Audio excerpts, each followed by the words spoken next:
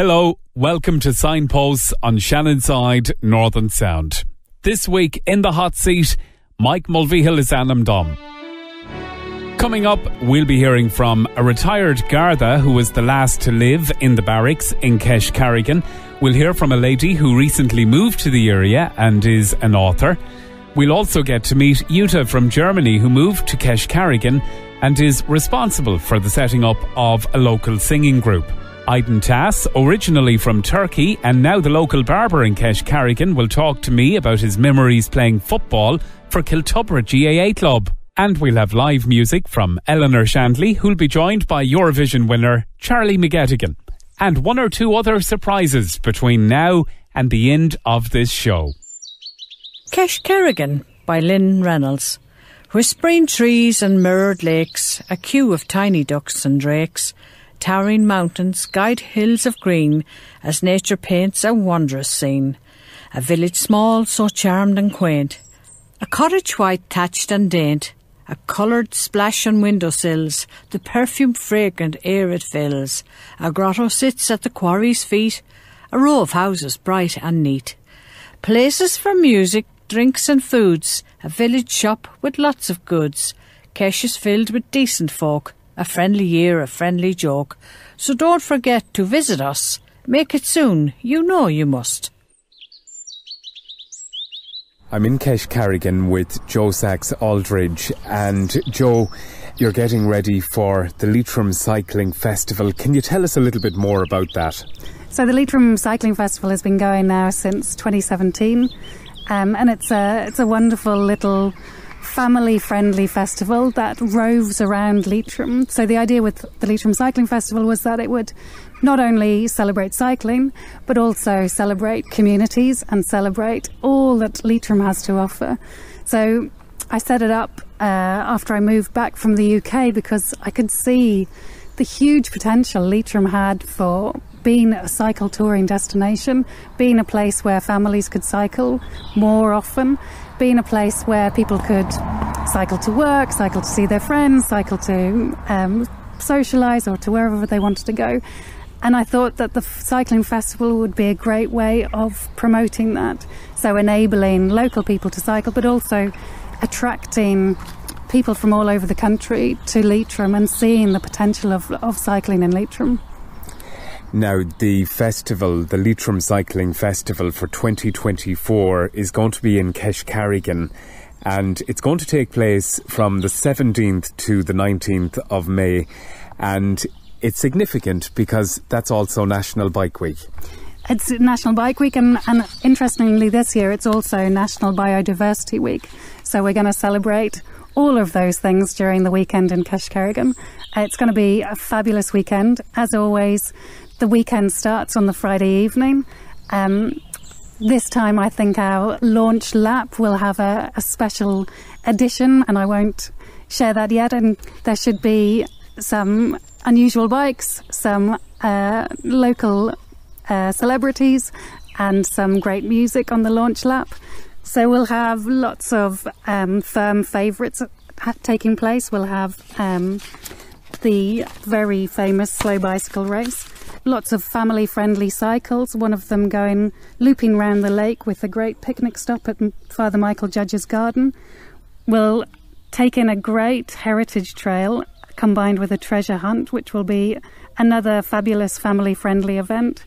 We'll have quizzes, we'll have talks, we'll have ice cream, we'll have art workshops. There'll be something for everyone at this festival, all free, all family-friendly, and all a wonderful celebration of everything that Keshcarrigan has to offer. It all sounds fantastic, and I know as part of those plans, the Kiltubrid Pipe Band are going to be involved in that launch, and they're 75 years in existence. That's going to be a special moment for everybody involved. That's right, and so usually we have a launch lap of the town that is led by music, and this year, as you're right, we're going to have a very special pipe band to lead the launch lap, which I'm really looking forward to. In the past, for the other festivals, they've come from all over. We've had people coming from New Zealand, we've had people coming from America, we get people coming from all over the country. People are now contacting us early in the year to find out when the dates are so that they can make sure that they make it to the festival. It's become a real event in lots of people's calendars, and it's great to see it growing each year and seeing more and more people getting a chance to see what Leitrim has to offer. And for anybody who's looking to travel, there's also going to be accommodation. There's accommodation in Taylor McKeown's pub. There's also a few Airbnbs in the village, and there'll be plenty of camping spots as always for both tents and camper vans. I'm delighted now to speak to Maria Hoey. And Maria, you recently, in recent years, moved to Keshcarrigan. That's right, yeah, we'll be here 2 years now in the beginning of June.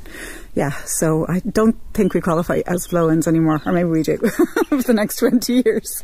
And you like it in the village? Yeah, we love it actually, we love it. It's just such a different pace of life, and we kind of only realise when we go back to Dublin how, much more relaxed things are here, and it's kind of a different concept of time.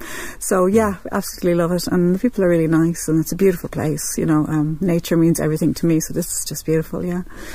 And you were talking about flowers earlier on. You were out gardening. Yeah, I've been out gardening today, and I posted on Facebook, which I do a lot, probably too much, and everybody in Dublin was saying, oh my God, it's pouring rain here, and so it's kind of weird. We have some kind of a microclimate here, I think, because it's raining sometimes to the left of us and to the right of us, but yeah, it's really nice. Well, March is a lovely time of the year because daffodils are coming through, and then you're looking forward to tulips, and it's really nice. Tulips are my favourite flower, as it happens.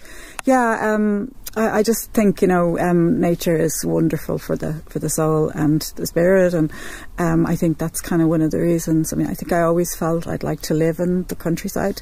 I grew up in Swords, which is now huge in North County Dublin, but when I was, when we first moved there, it was a tiny little village. Yeah. My mother always tells me it was a one-horse town, so I kind of feel like the countryside is where I belong. So yeah, and this time of the year it's just so lovely. Yeah. Now, you're a local author as well. Yeah. I've written 3 books. My first book came out in 2017, and that was published by Poolbeg, and it was about a missing girl, and it was kind of inspired by all the women who've gone missing in Ireland and haven't been found. And then my second book was On Bone Bridge, and that came out in 2019, I think it was. And then my most recent book, I actually self-published my most recent book, and it is called When They Were Bad. And I'm working on my next book now, and I'm hoping to find a publisher for that. And it's actually on the subject of infanticide in the Irish Free State, in the early years of the Irish Free State. So it's very different kind of a book. But yeah, I love writing, and I get a lot of inspiration around here. Yeah, and I was just going to say, how are you finding writing in Leitrim? It's actually incredible. I quite often record pieces when I'm out walking on my phone, and I used to do that in work and on buses and things in Dublin, and you can imagine that wasn't very conducive to creativity. So I find I'll go on a lot of walks here, and we have a mad dog, which you just heard barking there. So I find when I'm out and down by the lake, or I get a lot of my inspiration then. And I think, this place is steeped in history as well. Yeah. There's an old barracks here, which is actually going to be renovated. It has actually been handed over now for use as a community hall. So that really inspires me, because there's actually a barracks in my story, in my book. So this place has really given me sort of food for thought when it comes to my plots, Yeah, and when you talk about the content there and what your next book will be about, and you look around the area where we are, you've got Shimore. The 4th of March was the 103rd anniversary of that ambush, and the 11th of March just gone was the 103rd anniversary of Selton Hill ambush. Wow, yeah, I mean, I kind of have gotten to know some people here who are very, sort of well up on local history, and it just seems to me like there isn't a part of this county where there isn't some history. A lot of it is around, obviously wars, civil war or whatever, but there's a lot of other stuff too, like folklore, and my own subject matter this time is a huge thing for women in particular. It was a huge issue. So I really do think that it's a very interesting place, and there's just so much to discover, and I think riders can certainly mine a lot from what's around them here. So it's very exciting. Maria Hoey, I'm looking forward to reading your next book, and all the best to you and to Garrett as well. Oh, thank you so much. It's lovely to talk to you. I'm joined now on this lovely programme about Keshcarrigan by retired An Garda Síochána member John Donohoe. Oh my, how are you? I'm very good, John. And good. You were a guard for many years in this village. Yeah, some people say that. I came here in the 3rd of March, actually, in 1977, down from Kinloch. And my wife Susan and the daughters Kathleen and Nicholas, they were only 4 and 5 at the time. And John Paul was born we lived in the barracks, in the actual building down the village there. John Paul was actually born there, the youngest, in 1980. And we had a very happy life there in the village.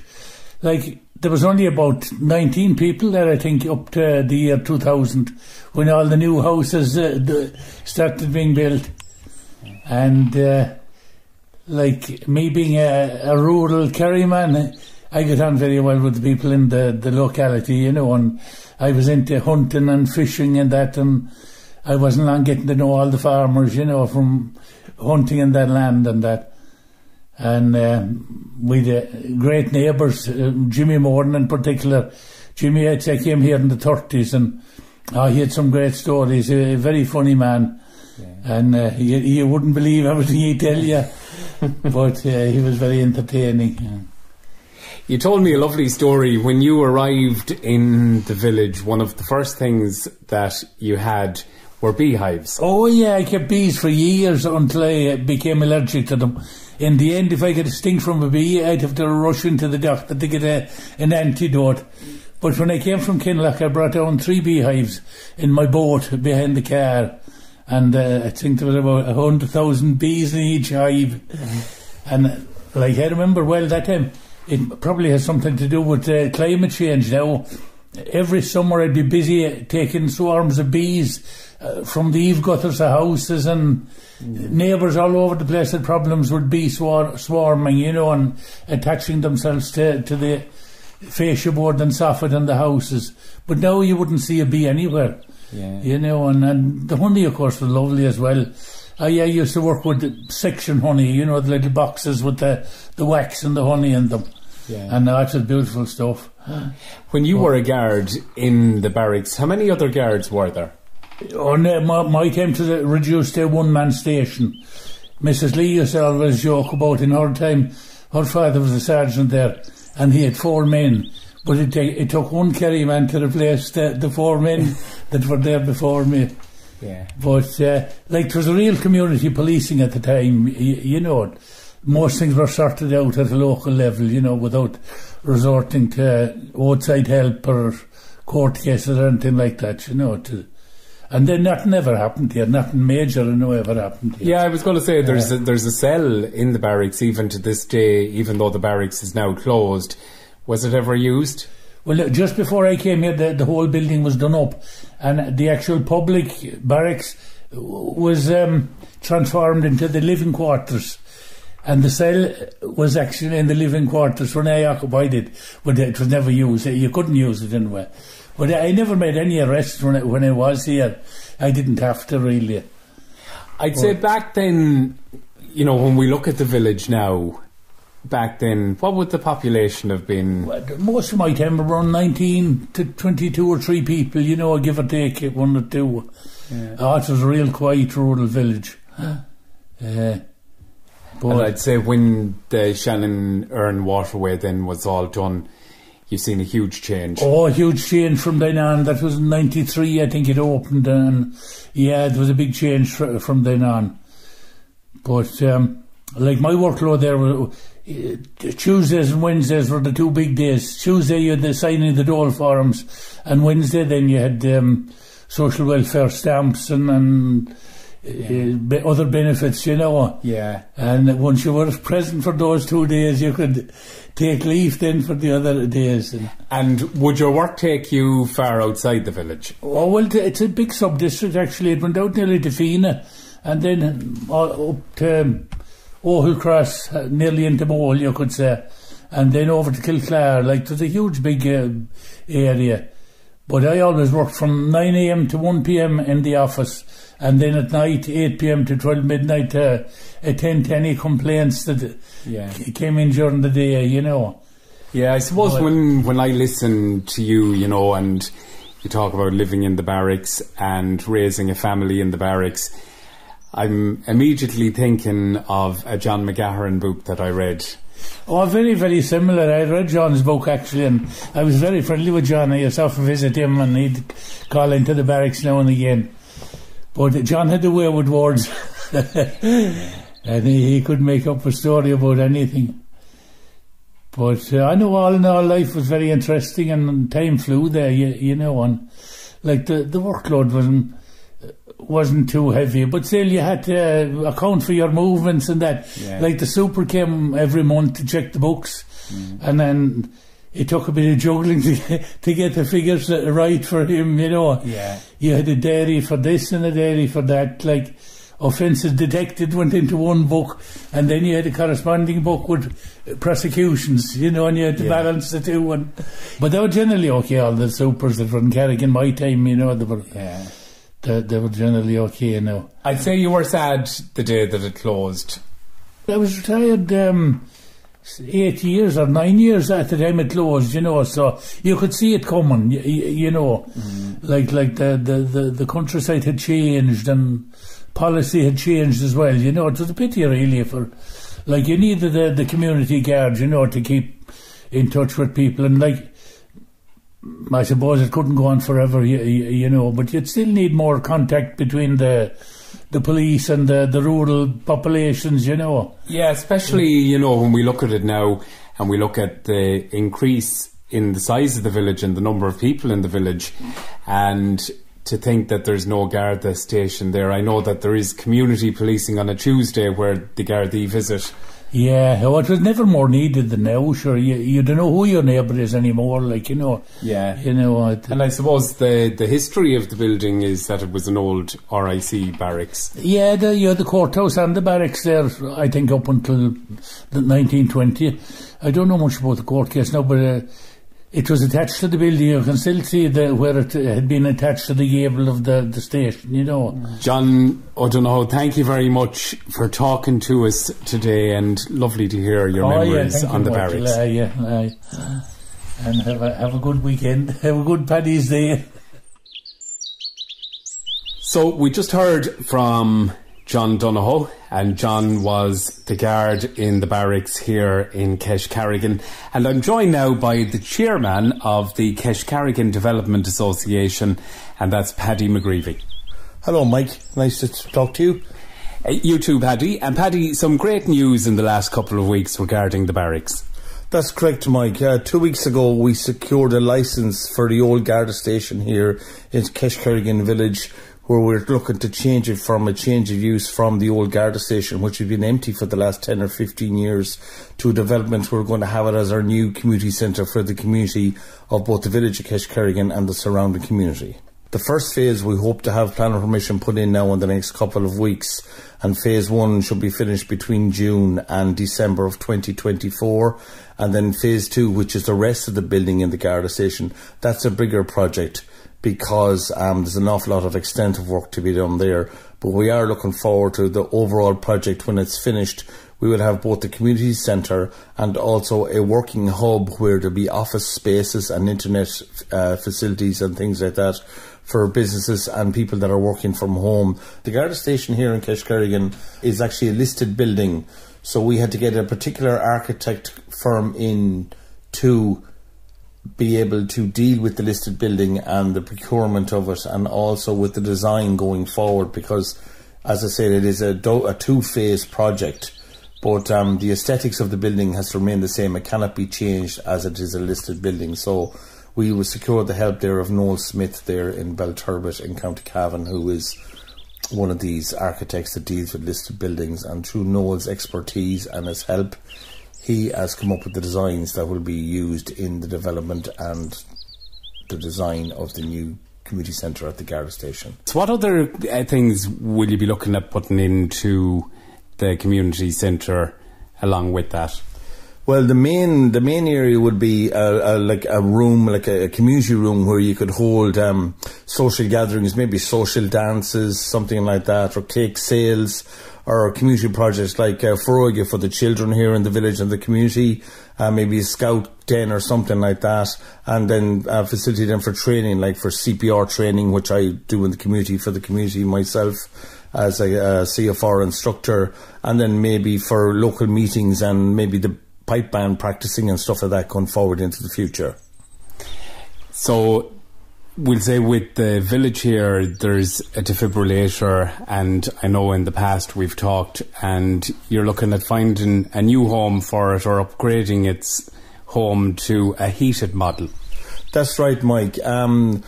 At the moment, we have a phone box here in the village that the businesses in the village have come together and said that they were going to refurbish the phone box for us on our behalf. The defibrillator at the moment is situated down at the old Garda station. The local businesses of Gertie's Canal Stop, Taylor McKeown's, Northwest Tool Hire in Kilclar, and Lynch's there paint over in Kilclar as well. They came together and bought a new defibrillator and heated cabinet box for to put into the phone box. So at the moment we're just calling on all these great carpenters that we have out in the community, maybe if they got a Saturday for a couple of hours to come down and help us to refurbish the phone box, and then we can put the new heated cabinet and the defibrillator into it as soon as possible. Paddy, thank you very much. Thank you, Mike. So I'm here with Jane and Stu, and you're camping in Keshcarrigan. This is our camper van, Harry. He's called Harry. Yeah. And you were here last night. We were here, yeah. How did you find it? So we've been travelling in Ireland now for 8 weeks. We came in at Lawn. It's taken us 8 weeks to get this far, so we don't get very far. And we met, what was his name? Tony. From, I think he works for the Waterways. And we're up at the, is it Ballinamore? Ballinamore, yeah. And we happened to be there, and he welcomed us, and we felt very welcomed by him. He says, "Oh, enjoy your stay. And by the way, there's another place down at the village here, which is called." And he said there's a couple of pubs down there, and he said that it's a nice place down here. So we weren't going to stop for an extra couple of days in the area, so we have, and we've come down. We've actually come down, and we found that Gertie's is showing the Ireland rugby match as well, so we're going to stay an extra night because of that. So yeah, so we've just come down and just enjoying the scenery down here. Well, it's a fantastic local area where you are, because you've got Gertie's and you've also got Taylor McKeown's, and both businesses do food. And then just outside the village there's a little memorial garden. It's the Father Michael Judge Memorial Garden. And Father Michael Judge was the first victim from the 9/11 attacks in America. He was the chaplain to the fire service. Right. And he... I know about him. Yes, we did a story about him in Waterford. They've got a crystal in Waterford as he was pulling them out. Yeah, it's a very interesting story. And he comes from just outside this village. Okay. And there's a lovely memorial peace garden. Oh, right, okay. So we'll have to go there, because we sort of go around. We've got a YouTube channel, so we do little vlogs and things like of our travels and just in Harry, our van. But we like the local history, and you just connected a dotted line story up to Waterford, where we saw the crystal father bringing them out to the 9/11 at the time of the firemen and that. So that sort of connects that back up, so we love that. Yeah, and the reason that there's that connection is because his family came from here, and just across the road from where the Memorial Peace Garden is, that's the homestead of Father Michael Judge. Ah, right, okay, we'll go there tomorrow when we're travelling out. We'll definitely say that. So we pick these things, we speak to people, and we don't know where we're going next, so we'll definitely go there tomorrow as well. So can you tell us a little bit about your social networks? Yeah. So I've been filming for a while since we got Harry, and we just got a small YouTube channel that we've grown up, and it's called Getaway Geese. And so this is our second tour now of Ireland, and we just record where we've been, so people can perhaps follow or give them inspiration or show them what it's like and that. So we'll be doing the same thing, creating videos for this local area as well. So yeah. So in terms of the local amenities here in Keshcarrigan, County Leitrim, how did you find them? Great. So we've been. We're going to go up to Gertie's later. Jane went up there yesterday to see if they were playing. We're going to have a meal up there, and the local facilities down here are just fantastic. Really quiet, peaceful night last night. Just fantastic views and just peaceful, very peaceful. Well, Jane and Stu, thank you very much for talking to me. Pleasure. And enjoy the rest of your trip around Ireland. Thank you very much. Thank you. Cheers. Thank you. So I'm here now with Aiden Tass. Aiden, you're how long living in Keshcarrigan? I'm here 14 years. I'm actually originally from Turkey and just came up here and then living here last 14 years. And I'm a local barber and kind of hairdresser. Yeah. And we have just coffee shop as well, just beside hair shed. We call hair shed. You know, what you've done is you've brought a business to the area. Everybody is availing of that business, and I know the first time that I came in, it was a Turkish tradition. There was flames involved, scary looking but brilliant. I know people, when they see it first, they'll be scared, the fire on the, flame, and we'll do nose and ear and all that, and then we'll do hot towel shave and all that, yeah, and steam the face as well. We'll try our best. Oh, we'll have to try that. So we will. Anything to do a bit of an improvement at all, So, how do you like Keshcarrigan and County Leitrim? Oh, Kesh is brilliant. We know before pandemic, we just thought, it's so quiet place and middle of nowhere, and then after pandemic, just wow, this is heaven. Yeah. A lot of people want to go to countryside and stuff, you know what I'm saying? I think we live in the right part of the country. Yeah. I think. And it was during COVID, you mentioned COVID there, it was during COVID that you would have opened the Barbers, or maybe just before, in and around that, and also the shop as well. And they were much needed things at that time, especially the shop, when people couldn't travel beyond so many kilometres. And to be honest, when we opened it, there was no barbers or no shops in this village. When we opened it, now we have barber and shop, and there is no barber next town and another town, and people are travelling and coming. It's brilliant. Good idea for me. Good choice to be open a barber shop. You married a local woman. I am, yeah. Me, married, unlucky man. You're married to Nicola, so yeah. Yeah. I married Nicola, and we have 3 kids, and lovely 3 kids, And your kids are part of the local GA club as well, Kiltubrid. They are 3 of them are playing football, GA. They're enjoying, and I'm actually, first couple of years was hard for me. Now I'm Irish now. Yeah, you didn't think about joining Kiltubrid yet, or have you joined them? I did. I played 2-3 years junior, and I did like it, but I prefer soccer. Yeah, how did you like the Gaelic football when you were playing it? That was a bit strange when I then learned it, and every day, and then I learned bit by bit. And up until that point of playing it, you would have probably seen it and been aware of it, but in Turkey, would there have ever been any talk of Gaelic football? No, when I was working in Turkey years before I came here, and then there was a Gaelic was on TV, and we were all laughing at what they doing. They're picking up ball and kicking around, and that was strange. And when I landed here, Gaelic is the main thing in this country. Aiden, lovely talking to you, and all the very best with your barbers and the shop and everything else. Thank you very much. Thank you. I'm delighted now to be joined on the programme by Jutta from Germany, who recently moved to Keshcarrigan. Hello, Jutta. Hello to you. And I'm very happy to live in Keshcarrigan now. So, Jutta, can we ask you, how you came about to be in Ireland? Well, first time I came for a long holiday with my family and 4 children here in 1989. And then we came every summer here. And I've been nearly every year here since, of course, COVID stopped it. I've got some very good friends here in Ireland, and I always wanted to move to Ireland. Now that my eldest son decided to move here with his family, I had the chance to do that as well and be a granny for my grandchildren here. And how do you like Keshcarrigan and the area that you've chose to live in? Well, it was very special to me because I didn't know anybody here. When I came first into Keshcarrigan, I drove from Mohill Road towards Gerties, and I thought, my God, what a pretty little village with the old bridge, and I thought this is like Hobbitland here. And when I had my house, all the neighbors were so nice. Yeah, they just took me in as if I was an old friend. Fantastic. And I suppose over your time you would have got to meet lots of people, and there's probably groups that you're involved in. Have you got to know other German people living in the area?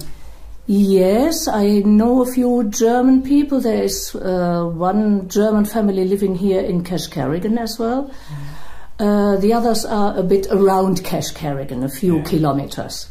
And I'm sure where you came from in Germany, it was a big difference coming to Keshcarrigan. Definitely, yes. I'm born in Cologne, in a very big city, but the last 46 years I've been living in South Germany, near the Swiss border, and I was not really happy there. When I came here to Ireland, it was like coming home, because the Irish are very much like the Cologne people with their mentality. Yeah.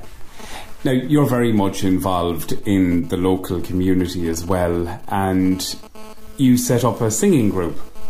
Yes, that was one of my first things. Actually, my daughter came to visit me, and we were in the pub, and she said, "Mama, would you play a song for me?" It was a Monday evening, and I said, "No, I'm not getting home now, get the guitar." "Oh, I do it," she said. And she got the guitar, and I sang on a Monday night in Gerties. And the people who were there said, "Are you coming next Monday again?" So I talked to Des, the owner of the pub, and he invited me heartily to come once a week to the fireside and start a singing group, yes. And I heard from another few people who is good, so I just knocked on the door, for example, for Offinula, and said, "I'm your new neighbor, I heard you're a good singer, would you be interested to start a singing group?" And she was delighted. And she was not only a good singer, she is also a good painter, you know. Very artistic village, actually. Then other women joined us. Most of all, it's women now who come. All my neighbors joined us. And one of them, who is a fantastic singer, is Lynn Reynolds. And she is on top of that a poet. Would you mind if I introduce one poem of hers? That would be lovely, Jutta. Okay, I do that because he has a lovely spring poem here.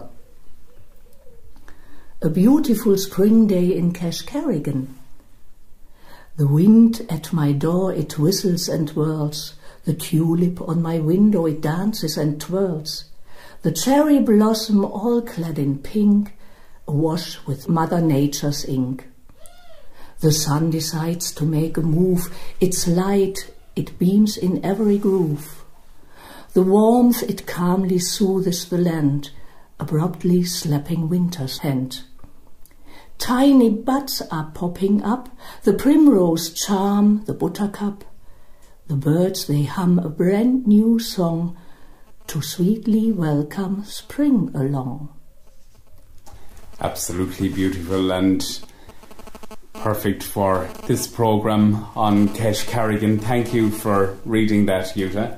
Yes, it's a pleasure. I mean, Lynn is also a fantastic singer. And we have other good musicians there. We are missing still some other people with instruments. I myself play the guitar. Now we've got another girl with a guitar there, but it would be great if other people would join us. We meet once a week on Tuesday evenings in Gerties from 8 till 10, and we sing all kind of music. But it would be great if other people would join us. Especially we would like male voices there. I don't know if they don't dare to join us because it's all women. Yeah. Well, it's lovely to hear about that, and hopefully people who might play instruments in the village or want to do some singing, that they'll go along the next time. Yeah, that would be great. We would like an accordion and tin whistles and bowrons and everything, whatever you have. And if you are a good singer, you are welcome. And if you are no singer, you are welcome as well. Because we always like to have people there. Not everybody is a good singer, but you can join into the chorus all the time. Yeah. We are not a choir who has to be perfect. Jutta, thank you very much. Thank you. Father Ciaran McGuinness, you're the new priest in Kiltubrid. Yeah, that's right. I'm delighted to be here. Away from Ireland nearly 50 years. And it's great to be back, especially in Leitrim. And after many years abroad, many changes obviously have taken place here. But it's a very vibrant and welcoming community. And we have great plans for the parish here. Now, when you were on the missions, what part of the world were you in? I spent most of my life in Africa, mainly in Northern Sudan. And of course, what Africa always is, it's a place where the youth are there. So the churches were always full of young people. And because of that, are always very vibrant, and young people always want to express themselves. And Africans and Sudanese, always great musicians, people who sing well, sing loudly, and sing with all their heart. So when you have a celebration of Mass there, it was always a great, wonderful thing to see. When you came here, there's a lot of unsettlement, we'll say, around the world at the moment, and a lot of people who are now living in the area, and I'm thinking of people from Ukraine and places like that. Yeah, it's wonderful to see all these people from various places, that they've found a home in Leitrim and that they feel at home here and that they are welcomed by the people. And it shows that the world is unsettled, but that Ireland is always this place of Céad Míle Fáilte, welcoming people always. And it's really good to see that. Now, one of the things that I noticed since you became priest here at Drumcong was you brought back altar serving, but also you're open to a choir. Yeah, of course, as I said, in Africa and elsewhere, choirs are a very important part of praying, as one of the great saints, I forget which of them, said, to sing is to pray twice. So it's great. And Ireland is famous for singing, and Leitrim especially, in this area, music is oozing out of the place. So it would be good to have a choir in the church, and that people would sing, express themselves, and help each other to pray in a good way. So I'm hoping that a choir, and already there are good signs of it, people are quite keen. So we hope it will develop.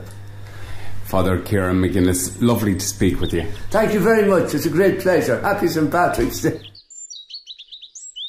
Let's turn to a little bit of sport now, and James Gill is with me to talk a little bit about the works which have been ongoing at Kiltubrid GAA Club over the last couple of years, and the place is looking great.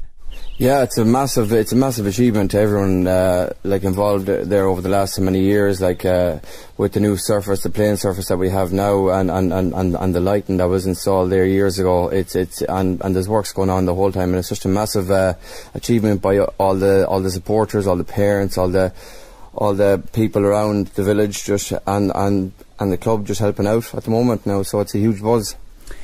When you look at the setup today, you would have come up through all the age ranks at the club from the very beginning.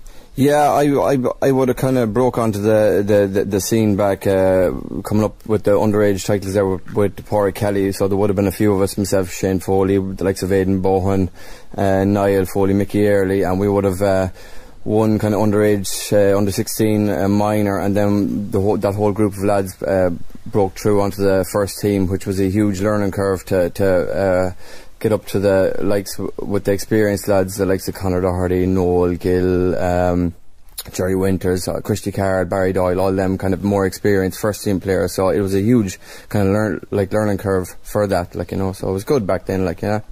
When you mention names there, like you've just mentioned, the first thing that comes to my mind is 2005, the county final. A lot of those names would have featured in that team. Yeah, To be fair, yeah, there was a good mixture there of youth and kind of experienced players. Like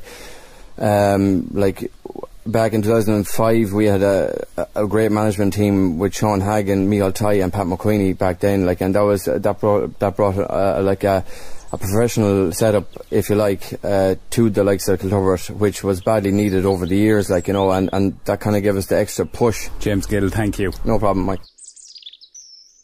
So you never know who you're going to bump into when you're in Keshcarrigan, and Mike Bannahan has just arrived. And Mike, you're part of a group putting together Festival Folk, which is going to take place in Roscommon. That's right, where we're putting Festival Folk together. It's our second Festival Folk. We had one last December, so we're putting on one for Easter with Charlie McGettigan, Eleanor Shanley, Mick Hanley and Leo Logan, all under the same roof on the same night in the Abbey Hotel in Roscommon. So it's going to be a good night and a good variety, and it's nice to see these different artists perform individually but perform together as well. So that's where the nice surprises come, when they come together as duets or even all together for like a finale at the end.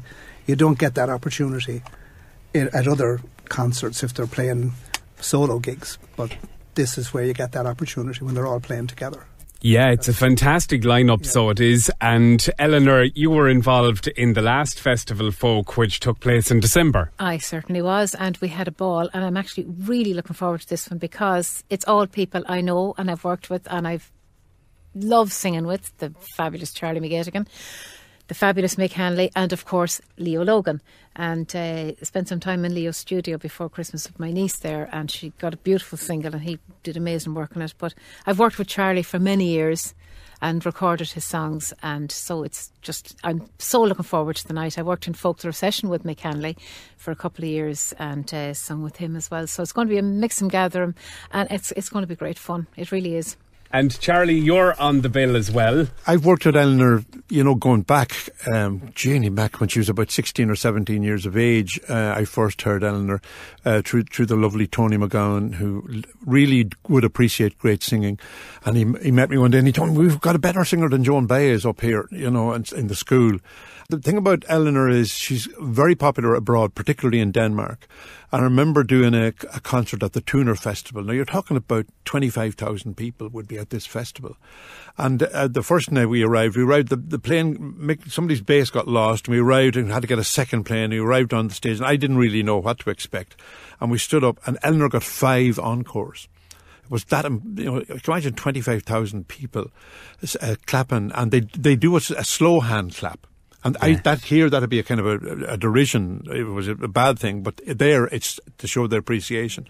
And I thought we wouldn't get off the stage. It was just amazing. And then, of course, we worked all over Europe. We were in Germany. We were in Belgium. I remember we went to Ypres on a day out. There was a picture on the wall of Ypres as it was before the First World War. Then there was a picture of it afterward. It was just flattened, literally flattened. And they reconstructed Ypres, I remember, to in exactly the same way that it was before the war, which is an incredible kind of experience. But we played with all kinds of famous people, didn't we? You know, we just had a wonderful time. You sang for a Queen Margaret, was it? Yeah, I'll let Eleanor tell you about it. Queen, it was Tuner, the same place that have the festival. They were having a 150th anniversary of the town. And I sing a song called Maggie, Sean O'Casey's Maggie.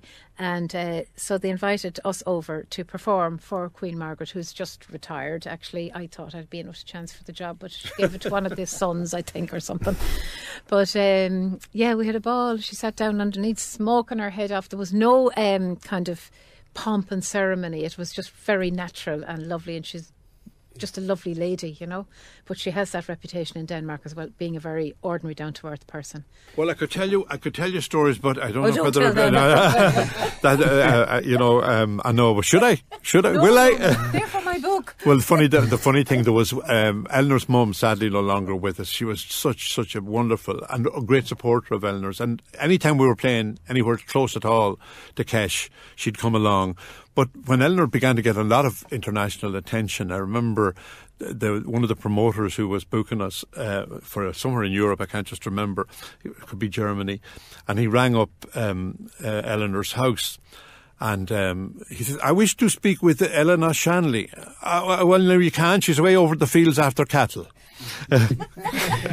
You know, and he told me this, you know, and he didn't really understand what she meant, but you know, we do. What's she doing away over the hills after the cattle?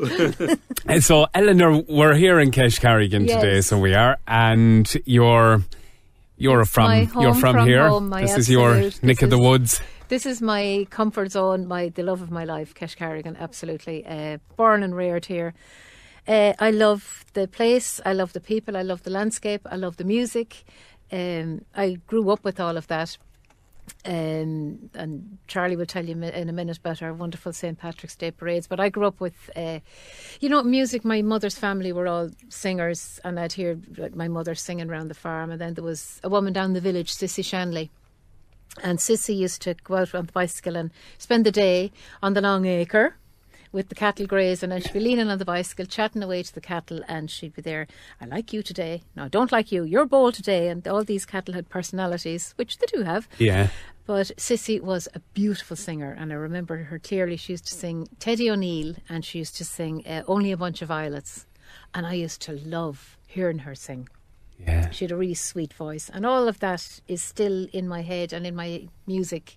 That's what I've carried with me, and it's all from Keshcarrigan, from my mother's family, from the people around, from the area. And is it those days, you know, listening to those songs being sung on the long acres, that what brought you into music? 100%, yeah. And I remember coming home from school singing for my mother, and funnily enough, the song I was singing was My Own Leitrim Home. And she heard me, she says, "Gosh, you can sing." So then I was marched in to sing at the Toastal in Drumshambo. Yeah. Where I won first prize. Oh. And actually, do you know what I have at home? I have the little yellow adjudication slip. Paddy Tunney was the adjudicator. Oh, from Donegal. Yes. And he said on it, "This little girl can fill a room with no microphone." Yeah. And I was about, I think, 8 or 9 at the time, yeah. But that was all my influences came from that area, for sure. My musical influence. And that's so true. I remember not all the places that we played in Europe were glamorous places, you know. And we'd be playing sometimes. You used to do 3 sessions a night. You'd do 3 40-minute sessions, and you know people would be talking. There was bar and lots of noise. But the one song that silenced the place was your version of Raglan Road. Like literally, and this she would do it with no musical instrument or anything. Just sang it totally solo, and the place would go silent, just like that. Amazing. And that's why when you said that, this voice lady can fill a room. You've just reminded me I haven't sung it for a while. I must stick it back in the repertoire. Oh, it's a great one to do. Maybe we'll do it when we're down in... on the 28th of March. But going back to Patrick's Day festivals, the legendary Desi Foley, when you could not talk about St. Patrick's Day festivals without mentioning Desi. And Desi had very unusual festivals. He had one called the Walking Backwards Festival. So everybody had to walk back, including the band. And the other one was the Invisible Festival. And people turned out. There was hundreds of people standing, and Desi was there. "Now look at that Bengal tiger there. That's stand back, woman, or he'll bite you."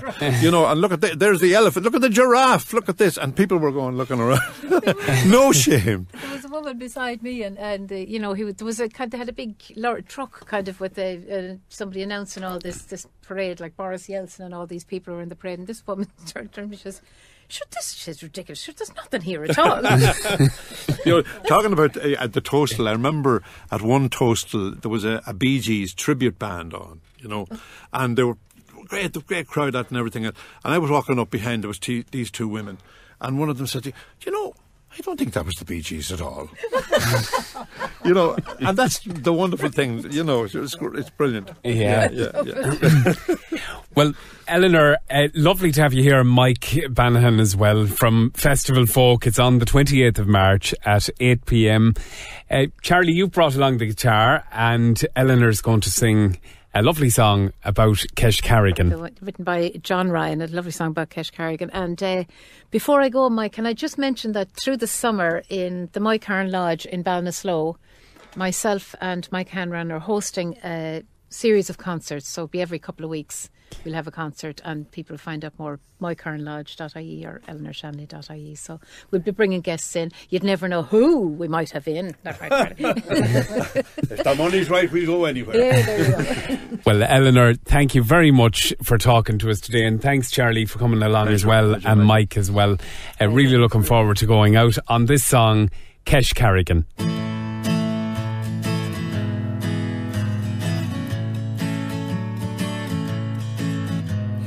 I was just a little child of barely 3 or 4 when first I saw the world beyond. She big and dark, she more, a shining place of wonder. Well, that's how it looked to me from the little hills that rise above Keshcarrigan.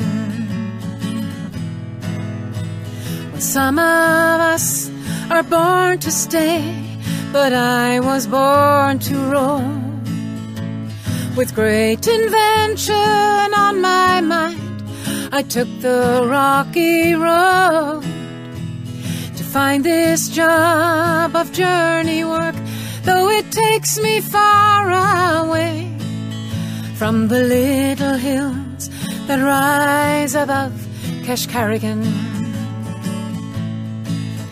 Oh, my heart lies there where the gentle waters flow, and the heron she flies homewards on wings so wide and slow.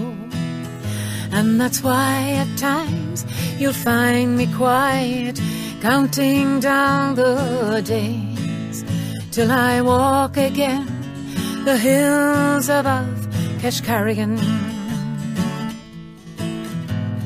I'm okay till I hear somewhere a lonely piper play. That lovely air, she begs, she more, and I get swept away.